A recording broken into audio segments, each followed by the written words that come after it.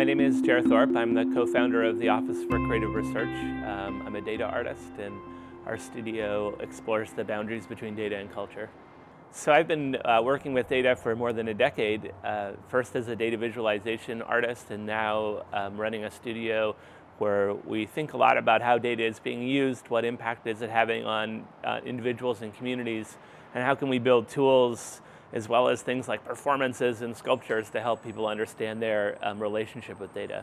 One of the big things that I've come to realize about this whole data system is that the one player in that whole system that can't see anything is, here we call it the user or the consumer. I like to call them people.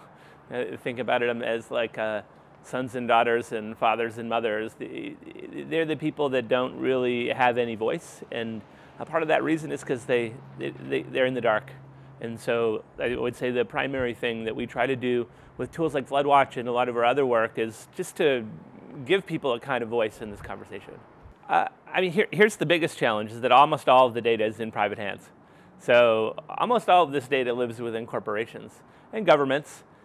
And so how do we encourage those entities to volunteer to be transparent without there being a good business case for it? I think that's one of the problems, is that right now, unless there's a sort of way to make more money, it's not typically to hear companies go, okay, we're going to do that.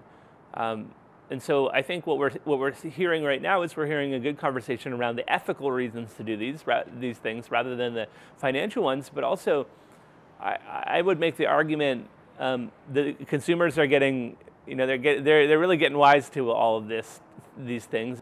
Well, I think it's really valuable. We need fora like this where people can come together and talk. We need organizations that can fund work that maybe wouldn't otherwise get funded. And I think one of the interesting things about DTL is that it's bringing people in from not only different industries, but different parts of the world. I've been really excited to talk to people about this issue in Europe, where thinking about privacy is much different than it is in North America.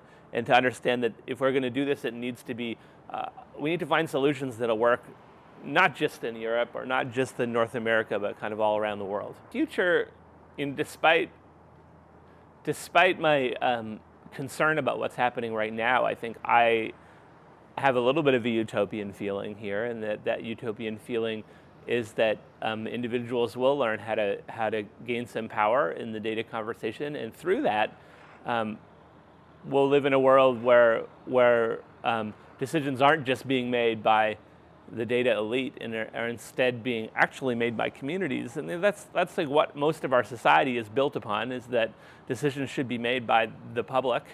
And maybe that can happen again. It's not happening right now, but maybe it can happen.